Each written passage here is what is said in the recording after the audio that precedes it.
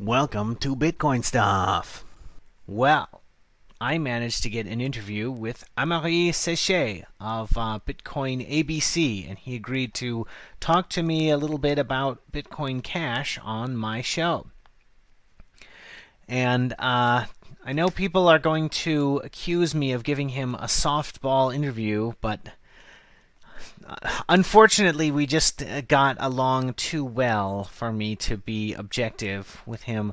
But I'm going to add some commentary to the end to tell you what I think I know after this interview.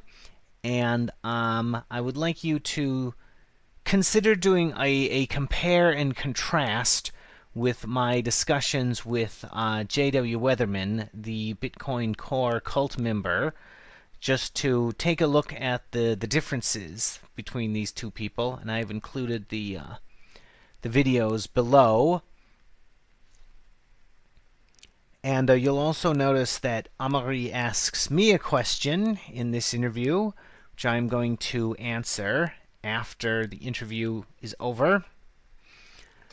So stay tuned, and I hope you enjoy my discussion with Amaury of Bitcoin ABC. So I was wondering if you could begin by talking about your version of the history of the scaling debate. So the history of Bitcoin starting a few years ago and what led up to Bitcoin Cash. Yes. So I've been in Bitcoin for a fairly long time, and for most of that time, it seems obvious for most people, or at least when you were reading the forum and Reddits and stuff like that, it seemed obvious for most people that at some point you got to raise the block size when the times come and when there is enough usage on the network. This seems to have changed in 2015 or so, where a part of the community started being vocal about not doing that.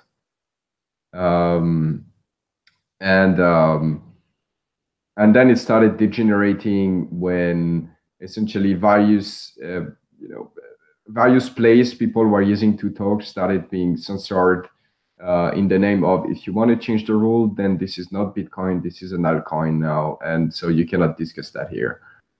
So that happened on Reddit and Bitcoin Talk and a few other places.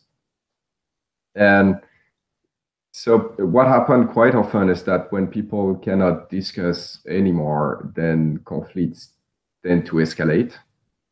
And this is exactly what ended up happening.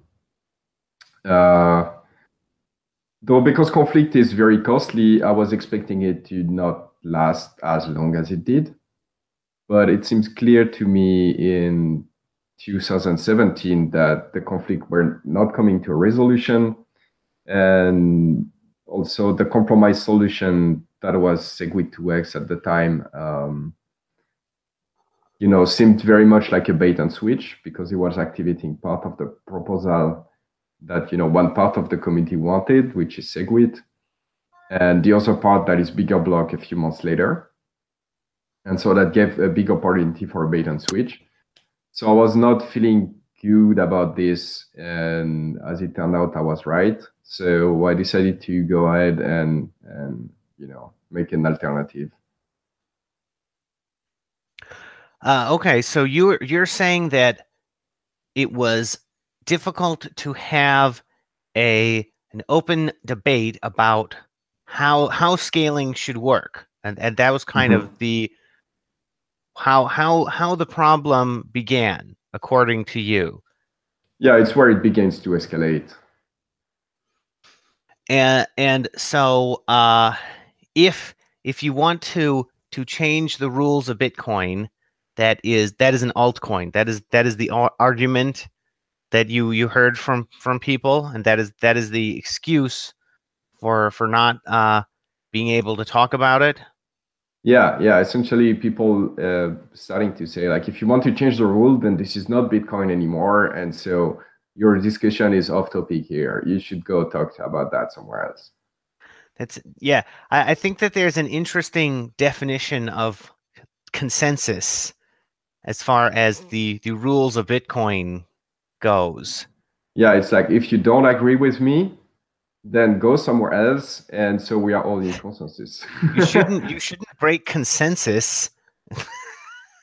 It's kind of a ridiculous idea of what a consensus is if you're not supposed to break it. 'Cause to me, it doesn't count as a consensus if you can't disagree. Well, if you exclude all the people that disagree, then you are in consensus 100% of the time. Yeah. That's a very effective way to come to a consensus, actually. Okay, If that's the so only objective, right? Not because it came to the best consensus, but it converged very efficiently. yeah, well, I- so I would certainly like to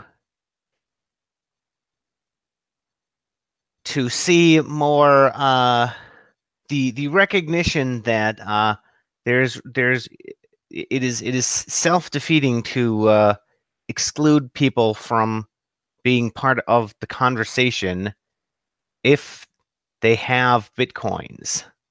Because to me, if you have bitcoins, that means that you are part of the market. You're going to ultimately be one of the people making the final decision. Mhm. Okay, so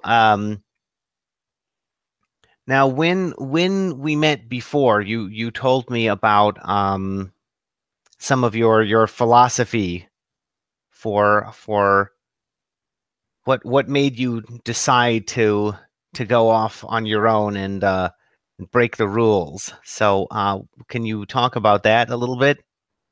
I'm actually not sure what you're referring to, but um, essentially, if you cannot come to the consensus, then you have to.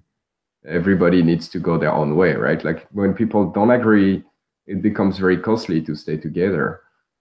Kind of like a couple that don't love each other anymore, that's gonna spend all their time fighting. They're better off separating and going their own way, right? And this is very much what happened, what we saw happen, because after the fork, then each branch of the fork was able to work on realizing their vision, whereas before the situation was very much gridlocked.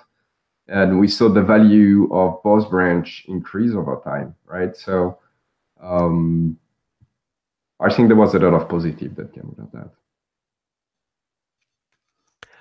that. Sure. So um,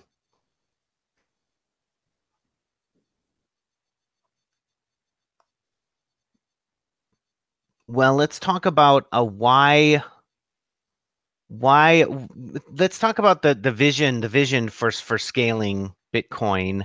Um, Tell me about the vision that you wanted to follow Mhm. with Bitcoin Cash, and tell me about the vision that you didn't want to follow. Okay, so the most important aspect of Bitcoin, in my opinion, is the money property of it. It's as long as those money property are conserved. This is one of the best money, probably the best money technology that's been created. Um, but scaling it is somewhat of a challenge. It's not that easy on the technical level. And what a part of the community decided to do is, because there are some technical challenges, then we should sacrifice part of the monetary property of Bitcoin. So this is what happened on the Bitcoin core side of the chain, right? They prefer keeping the blocks small so they avoid having some scaling issues.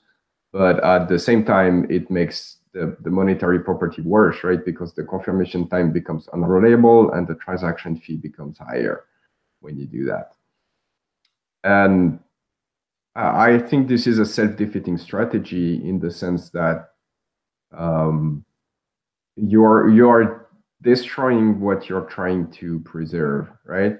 If you choose that strategy, it's like there are risks in that direction, so we're not gonna go there because there is risk, and we prefer, actually destroying what we have, which seems like a very very bad option.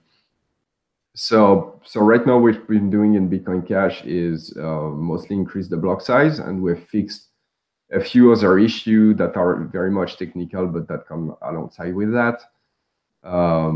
Because a lot of people have in mind that you just increase the block size and everything works, just kind of like that. But there is actually a lot of optimization work that needs to be done for that to work properly. And Can you tell me a little bit about that? It's okay to go into some details if you want. okay, well, I can give a few examples, but more generally, this is difficult to cover them all, right? It's more like a death by thousand cuts kind of problem than a problem where there are a few big stuff that you need to solve. But um, generally, so there was this problem with quadratic hashing on Bitcoin since the beginning, where I'm a bit simplifying here, but essentially the bigger a transaction becomes and the more expensive it becomes to validate in a way that is quadratic. That means that a transaction that is twice as big is 4 times harder to validate, and a transaction that is 3 times as big is 9 times as hard to validate, and so on. Now, can you explain why that is? Because it seems like you should check one signature per input. Yes. So why that is because as part of the signature checking, you want to do a checksum of the transaction so that a signature that is on one transaction is going to be invalid on another transaction. And the way this checksum is computed depends on the whole transaction. So if the transaction is bigger, it's more expensive to compute. And it's different for each input in like the traditional way of doing it. Right, because you have to remove the signature script in order to Yeah, check essentially this. you need to tweak specifically the input that you are validating, but not the other input. And the whole process is quite complicated, but essentially you need to rehash the whole transaction in a slightly different way for every input. Right. Okay, and you fix that? Yeah, so there is a solution that have been made in Segwit, named B143, if I remember properly, that address that. But because Segwit is a soft fork, it doesn't really address the problem, right? It's just like you have this door on your house that is not secure, right? And you install a second door on the side that is more secure, then you have not increased the security of your house. You know what I mean? So this problem is fixed with Segwit for like a subset of the transaction, but not in general. And so we decided to apply a solution that is very similar to what is done in Segwit, but for all the transaction. And we could do that. That's a hard fork, right? So we could do that as a hard fork. So that's one of the stuff that we fix to make sure that people don't start producing blocks that are absurdly expensive to validate, that would, bog the network down. That's one of the things that was done. There are a few others. One other that come to mind that was done more recently is that I don't know if you're familiar with the compact block protocol, but this is a protocol that allows nodes to transmit blocks to each other faster than just transmitting the block. And it relies on the fact that the node are going to have in their mempool most of the transactions that are going to be in the block that is found already, right? Most of the That's the time. one that uses Bloom filters, right? Bloom filter is XIN. Compact block is another technology, but that is, the technicalities are different, but the high level approach is kind of the same. It's taking advantage that the node on the other side knows a lot of stuff already to be able to transmit the block faster. Yeah. Okay. And within that protocol, it was designed in such a way that it doesn't support more than 65,000 transactions roughly per block. And this is not a problem for 1 megabyte block because you cannot stuff that much transaction in a 1 megabyte block. But as the block goes bigger, you end up being able to do that. So you need to tweak the implementation of that protocol so that it works with larger number of transactions. That's another example of things that needed to be done for things to work. So there is there is a lot of small stuff like that that you need to take care of as you grow the block size. That's also answer some people are asking, why not removing the block size altogether? Well, because there is all those problems, right? If you remove the block size altogether, a ton of stuff are gonna break. So you need to, push it, fix the stuff that don't work at that side, and then push it again, and so on. So it's a difficult challenge, but it's worth doing, in my opinion. Okay, well, let's go back to the monetary properties of Bitcoin, because I thought your answer there was interesting. So one thing that really struck me about the scaling debate is sort of how divorced it was from the value of Bitcoin. And to me, it feels like increasing the value of Bitcoin is not the overriding concern in terms of I should say not always the overriding concern in terms of Bitcoin development, because to me, if there are potential problems with increasing the bandwidth of Bitcoin, these all have to be balanced against the the potential increase in the value of Bitcoin that Mm-hmm. they would that would be enabled. Yeah. And to me, that is not how the debate has been going. What do you think of that? At least not until Bitcoin Cash came out. Yeah, I think there is a lot of that. Also, lately, the price have been very much driven by various hype cycles more than by fundamentals, right? So we saw various fundamentals of Bitcoin getting worse. There is actually less merchant adoption this year than there was a year ago, for instance. The market dominance is also lower, but still the price raised quite a bit. So I think, we are in the phase of the market where there is a lot of newcomers that, don't know the space very well, but are learning. So the kind of like the communal brain of everybody in the market trading and stuff it's still like a baby brain right now and kind of learning.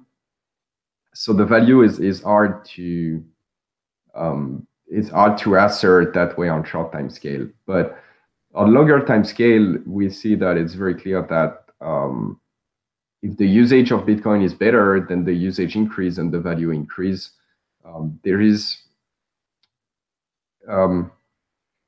actually a very nice graph that shows that essentially the value of Bitcoin is very tightly correlated with the number of transactions that are processed by the network until last year or so, where the two measures start to decorrelate completely. But for most of Bitcoin history, the value was very much driven by the usage of people. And so it seems like it also seems intuitive that as the usage grow and more people grow, the demand increase and the price increase, right? So this is more of the long-term view of the stuff. And with the price increasing, it also gives you more resources to fix the problem that come with that. Yeah, so yeah, if the price increase, that means company in the space and all of that have more resources, and so they can pay engineer to fix the scaling issue and work on those stuff, right? It's pushing the envelope to get the resources that you need to increase the size of the envelope, kind of. Okay, well, I am just glad that the Bitcoin investors have more options about the future of Bitcoin now. Because to me that is the only definition of consensus that actually makes sense, is if the investors are able to come to an agreement on something. And I don't think that there was a way for that to happen until Bitcoin Cash came out. Well, So right that's now there is an option to trade between the two vision, right? right. And So that's people that make the right trade are gonna end up richer, and people that make the wrong trade are gonna become poorer on the long term. And so the people that make the right call, their power and influence within the system is gonna increase, and the one that make poor choices right now, their power and influence within the system is gonna decrease, right? So it's good for the system in the long run. well, yes. Well, one of the things that I heard when I was talking about this with people is that conflict is inefficient because people are working at cross purposes to one another. Mhm. So it's bad to start a conflict, but it Conflict is inefficient. That's true. That's true. Conflict is inefficient, but it's not always more inefficient than the alternative. no, I agree. So if people can come to an agreement more efficiently than by having a conflict, then sure, like you got to do that because it's cheaper. But if the conflict has been dragging for 2 years, then you know that the alternative is not very efficient either. So Yeah, and well, that goes back to what you said earlier about having trouble getting your ideas heard in debate. So, okay, so you were talking about value a little bit. So, why don't you talk some more about why how should Bitcoin Cash fit in an investor's portfolio, or why what will convince an investor that he should get more of it, assuming that you want to do that, because maybe you're just going to say it's an experiment and you're at your own risk. So that would be an acceptable answer. both are true. Like those are not mutually exclusive. Yeah. One quick parenthesis on that. A lot of people have been asking me, like, should I increase my portion of Bitcoin Cash or should I sell my Bitcoin Core for Bitcoin Cash or vice versa or whatever? And usually, what I've been answering to people is that if they are asking me the question, then they probably want to keep a bit of both because they are not, they are not the most knowledgeable in the space if they feel the need to ask that. And so they probably want to be aged a bit. So I would say first, like you go more one way or another once you get a bit of a sense of what the people on which side are trying to do and what you made your mind about, is it a good idea or a bad idea? That being said, I think that Bitcoin Cash has a lot more potential upside than Bitcoin Core. In the sense that Bitcoin Core now is just trying to be digital gold, essentially. Uh, and Bitcoin Cash is trying to be money. And so when you look at the market cap of gold and the market cap, say the M1 of like pretty much any currency, it's significantly bigger than gold by at least one order of magnitude, right? So you're looking at a potential upside that is significantly higher. You are looking at the risk profile that is probably a bit higher as well, right? So you want to equilibrate that in some way. The thing is where I think Bitcoin Cash makes a lot more sense is that the truly groundbreaking, like the breakthrough that was done with Bitcoin to begin with is that we had two forms of money mainly used during human history. Well, we had like many, but two big ones that, kind of are recurring over centuries. And those are going to be precious metal, like gold and silver.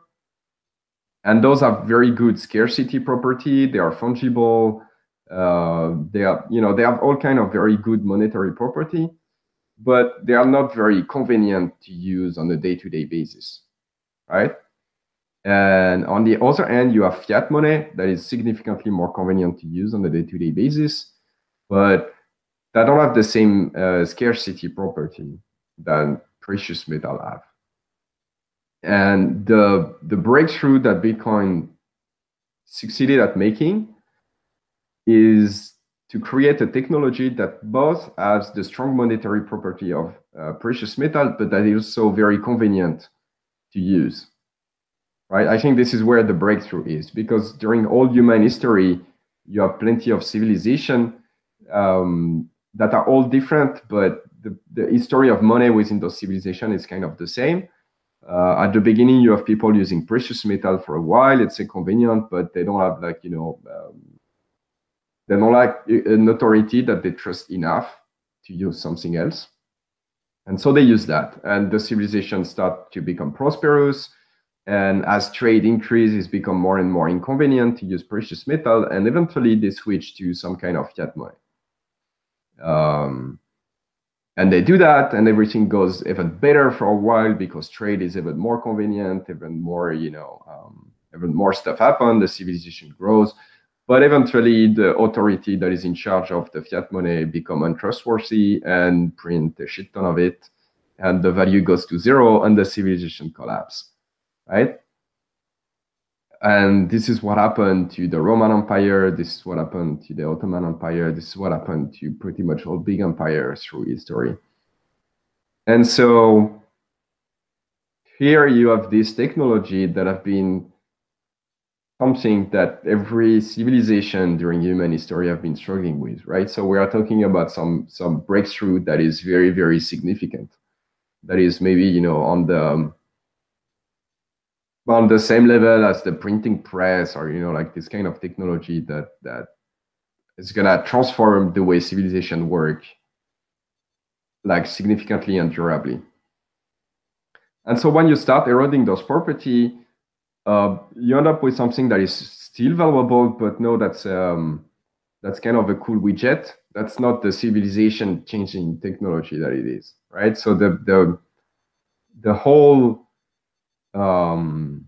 the whole possible impact of the technology is orders of magnitude less. And if we, like, the question was with value, so to look back with value, if the potential is order of magnitude less, the value to be made is also orders of magnitude less. Well, let me go over your answer here. So first of all, yeah, you shouldn't, if somebody is inexperienced, you shouldn't be going around telling them what their portfolio looks like or should look like. So that, because that would be a kind of a conflict of interest there, I think. But yeah, if you're talking to someone who recognizes that he is at his own risk, then yeah, it's good to have a pitch. And I think that what you said about potential upside is good, because I think that you need to think differently about something, about the possibility of something going down differently than the possibility of it going up. And something with a lot of potential upside is not necessarily something that you want to buy exclusively, right? It's something that you want to be open-minded about, so you're ready to benefit from that potential upside if it should be realized. But then you should also not be open to a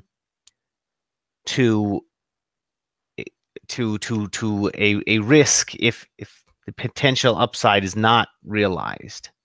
So to me, that is sort of Exactly. There is a lot of upside, but if you go all in, you are taking a huge risk as well. Yeah, so that's kind of how I would look at Bitcoin Cash. as well. So how did you come up with the name? Because you've got Bitcoin. Well, first of all, what made you want to start with Bitcoin ABC? Because that was before Bitcoin Cash, right?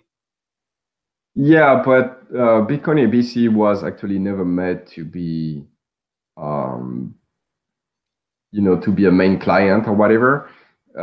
Before starting the whole stuff, I was making research on scaling solution, and Bitcoin ABC was just a base software that I could build, various stuff on top of it, so I could make experiment and measure and get a sense of how things work in practice. Um, and yeah, so that was what it was, and that was not a project that was widely broadcasted to word or advertised as you should use that in production. That was very much a research project. Um, when the whole USF movement started and the Segwit 2x seems like it could be a bait and switch and all of that, um, that made me reassess what I was doing. I was like, there is a huge opportunity here, and nobody seems to go in, or at least not going fast enough. And so I was like, I have this project which is very very strong base with a few experiments on top of it. So I just scrapped the experiment, implemented a few change for Bitcoin Cash, and released that. So that's essentially how Bitcoin ABC happened. Well, let's talk about UASF. Mm-hmm. Because can you tell me about that? Because that seemed I don't even know what was going on then. Okay, so there were some people that wanted a technology called Segwit activated on Bitcoin, and some people that wanted bigger blocks. And there was a conflict between those two groups, and that created kind of like a locked situation where nobody was getting anything. So the two sides were fairly unhappy about that. And at some point, people who wanted Segwit decided that they would run a modified version of the software that would activate Segwit on August 1 no matter what. And if they would get majority hash rate with them, then they would become the main chain, they would become Bitcoin. But if not, they would fork on their own chain, kind of like Bitcoin Cash did. And so that was what USF was all about. And it got some support, and this is where the idea of Bitcoin Cash started, appearing in various different cycles. Actually, there is not like one person that had the idea. It's kind of like several group of people that made the same realization roughly at the same time. It's like if those USF people they're willing to split the chain to have their stuff, then we should be ready to have the other branch of the, if they are ready to split the chain and have what they want on their branch, then we should be ready to have what we want on the other branch, right? And several group of people started having the idea when USF started taking steam. So this is where the seeds that ended up creating Bitcoin Cash appears. USF was actually quite instrumental there. Oh, okay. Well, I'm sure that they would be happy to hear that. No, I don't think so. But hey guys. Well, let's see if I have any. Okay, so I have some questions here. Let me see. Oh man, I wasn't looking. Now there's quite a bunch of stuff here. Let's see. Is it on Twitter or in the chat On or? the YouTube live Okay. link that I showed you. Let's see. Oh, okay. So have someone asking about your hobbies. What do you like to do besides creating Bitcoin Cash? So yeah, I do a lot of programming. I do also one of my hobby is speed cubing. So it's like solving Rubik's cube very quickly. Oh, I remember you were playing with that. Yeah. So I used to be very very serious about this. I was doing competition and stuff. Not as much this day, but I still do it. This is a hobby. Um, yeah, I don't know. Video game as well. I play video games. What are your favorite games? StarCraft Brood War probably the Oh yeah, old okay. I've 3 year old played StarCraft. StarCraft. Yeah. Yeah. Um, It's an like it's this kind of game like um maybe poker and chess would be in the same category where the rules are quite simple, but the game's like opens in so many different ways, and there is almost no upper limit in terms of skill where you can go. Right, you can always get better. So to give you an idea, when I was I'm not as good as I used to be. When I was very good at it, uh, I I could do very well online against most people, and but it's a bad metric. But I was doing roughly 120 action per minute. That means like on average 2 action per second. oh my God. And Well, that should make people feel better about your responsibilities, I think, because that is through the campaign of StarCraft. I've never even gotten to the point where I can play against other humans. That's sort of yeah. So when you get to that kind of level, you cannot beat everybody, but you can, on average, beat more people than people beat you online. But still, when you look at the pro player, they literally do 3 times more action than I could do during the game, and this is not all spam, right? This is actual action. So the upside is so far away. It's very interesting. so. I guess how can people support uh, Bitcoin Cash if they're interested, um, other than buying some more. Yeah, so if they have some money, they can buy some. That's that's increasing the value, so that's good. If they know to program, they can go to review.bitcoinabc.org and they can code with us there. This is an open source software, so if you have an idea of some cool stuff, then go ahead. If they want to get involved into the protocol design and future improvement that are going to be deployed, there is a schema that put in place various work groups. So if they go in the Bitcoin Cash org organization on GitHub, there are various repositories in there, one for the website, one for the specification, and one for the work groups. And so the one for the work groups, there are going to be a bunch of links about work groups, about various aspects of the protocol and the consensus rule and all of that people can go talk to. So that's for more technical people that are less technical. Then a good way to help is to talk to merchant mostly. If you have some Bitcoin Cash, you can spend it to merchant, and maybe they are not aware of it or whatever. So you can contact them and tell them about it. Tell them why it's good for them, not why it's good for you. if you want that to be effective.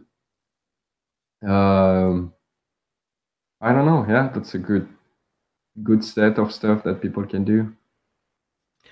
Okay, well, is there anything that you want to talk about before we close? Um, I don't know. Yeah, so you talked about the Narnia stuff and how different people in Bitcoin would fit in that universe. I'm very interested by this kind of meta stories, like the pattern that reemerge within story, because I think I think this tells us something profound, about the human psychology. Uh, so this is a series of video that I liked very much. And about that, I would like to. So you said that the Bitcoin Cash people, they should be Sauron, right? Or they should be the grand villain in general. Yeah. And so I would like to ask you, like how we are doing on that front. Oh, well, let's see. That's a good question. Well, first of all, have you read the Narnia books? I haven't read the Narnia though. I read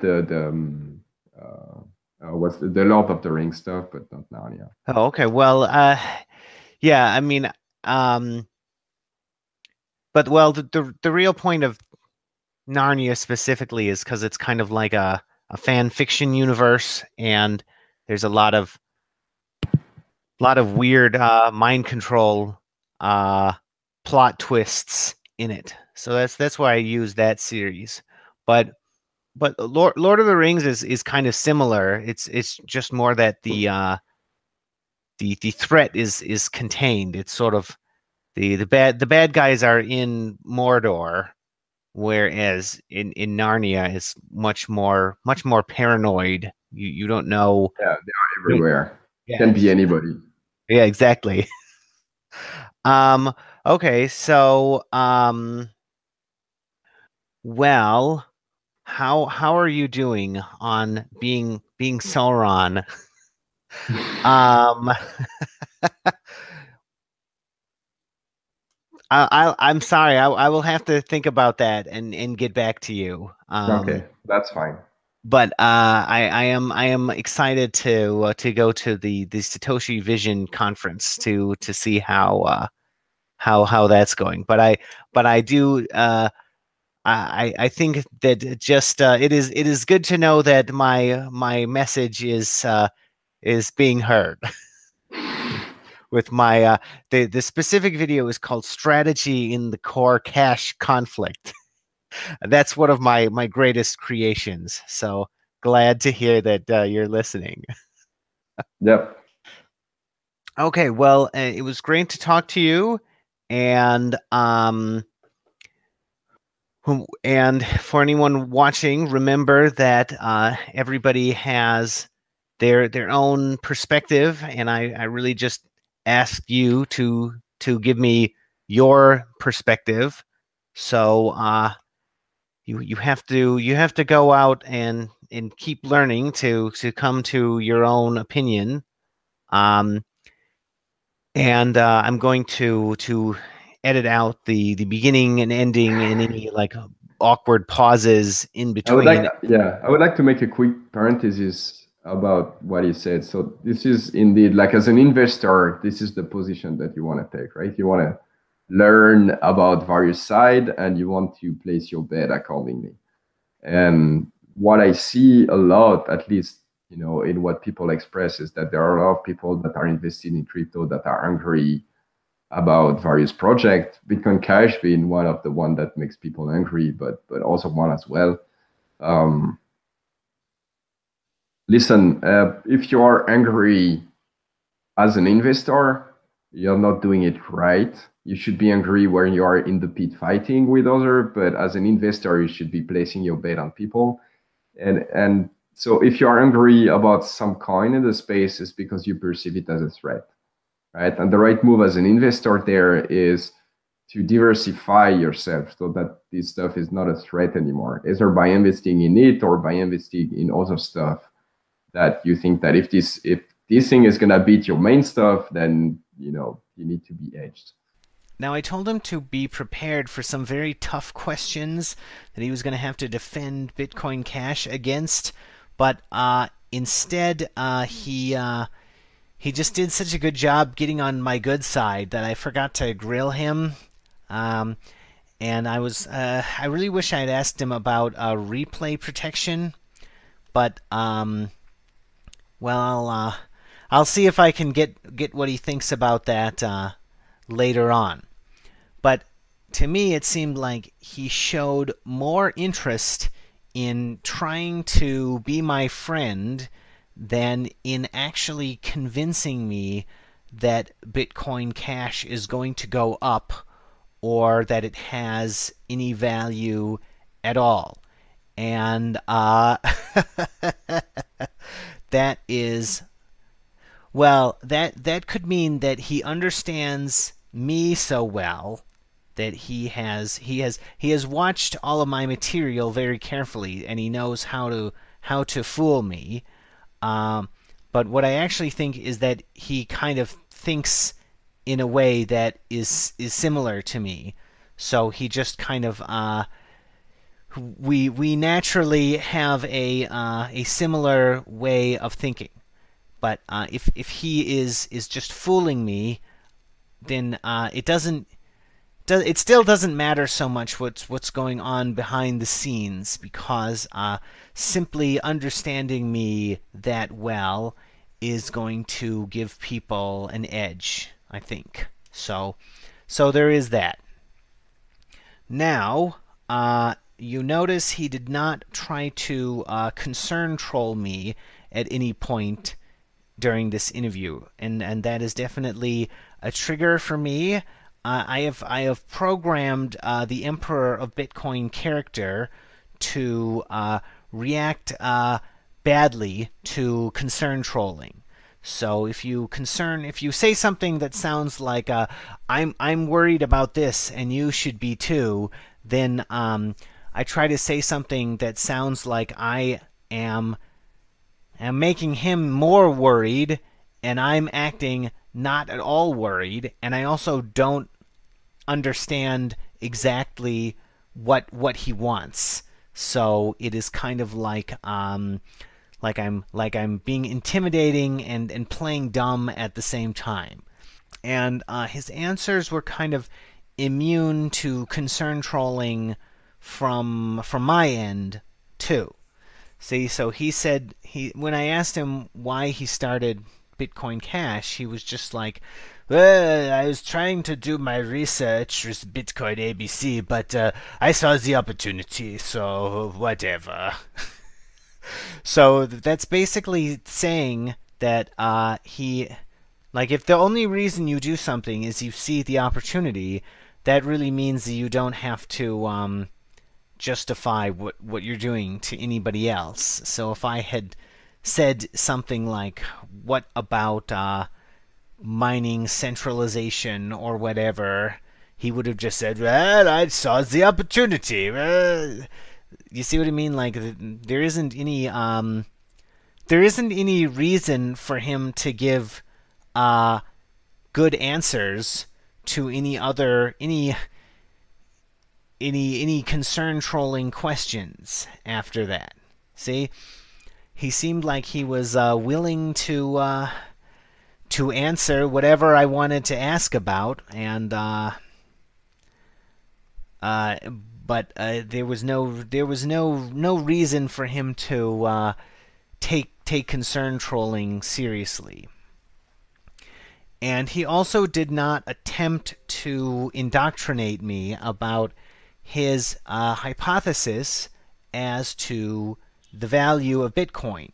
So you may recall when I asked him why people might want to invest in Bitcoin Cash, or how it might fit into their portfolio, he answered the question in terms of a hypothesis about Bitcoin's value, and he did not really attempt to see if I agreed with him about that hypothesis, and he did not attempt to get me to go along with it. So he said that the core team was willing to see Bitcoin's monetary properties be reduced in order to satisfy some arbitrary definition of security. What that means is there's a theory as to what makes Bitcoin valuable, and that theory is that it is based on the monetary properties of Bitcoin, not the definition of security that has been adopted by the Bitcoin core team.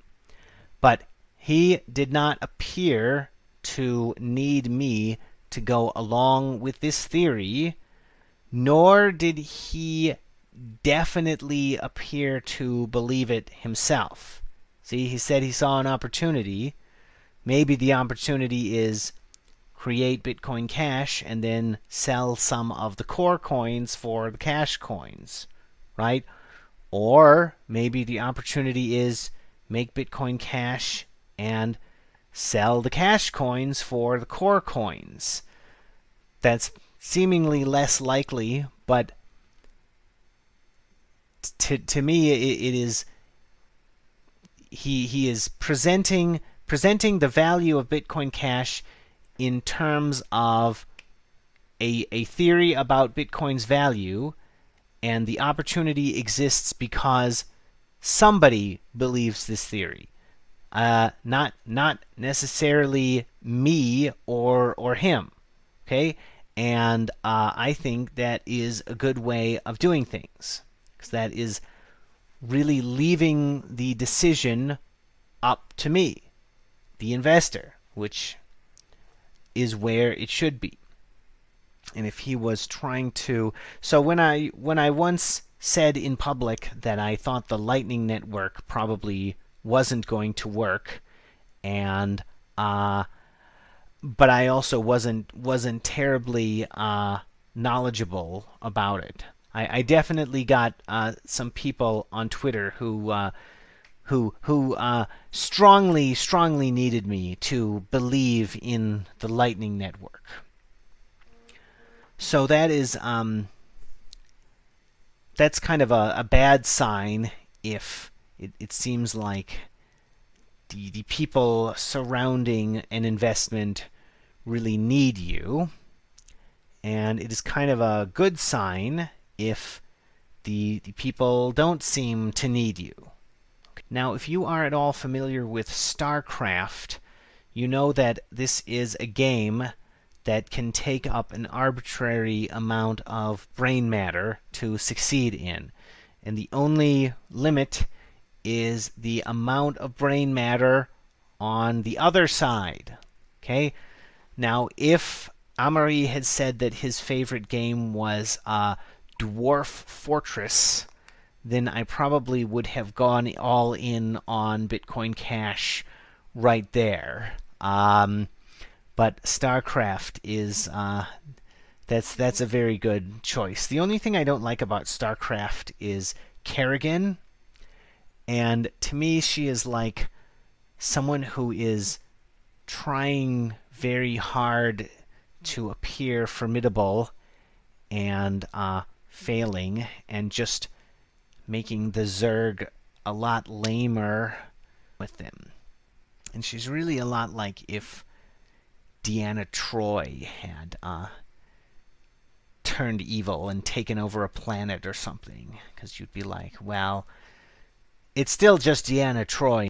Now, as to the question that I didn't answer in the interview from Amaury, which was, how is he doing being Sauron from Lord of the Rings?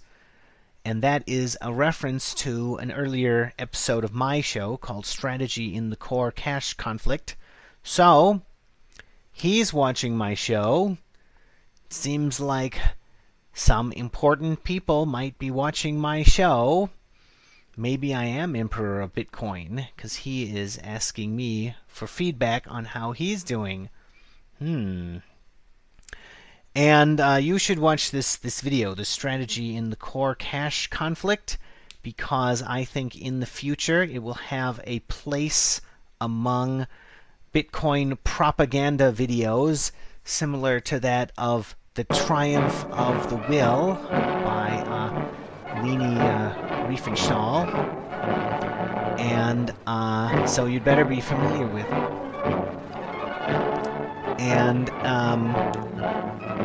I have thought about it, and here is my answer. There are two aspects to the character of Sauron. There is the subtle, quiet, manipulative ring that whispers into your mind, and you're never quite sure where your mind begins and where the ring ends. And then there is also the giant eye warlord with the giant army who is going to take over the world.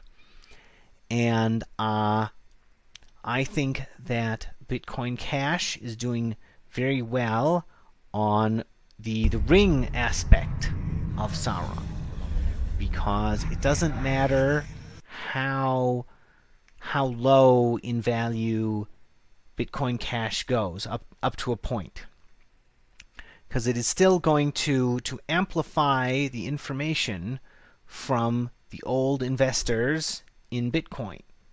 See? So it is going to provide feedback to the Bitcoin core team that they would not be able to get otherwise. It is in their best interest to pay a lot of attention to this price, because that is going to tell them how the old investors are feeling about them. Now, as to the warlord aspect of Sauron, I don't know how well you're doing on that, but I guess if you are doing well on it, I would like that to be a surprise.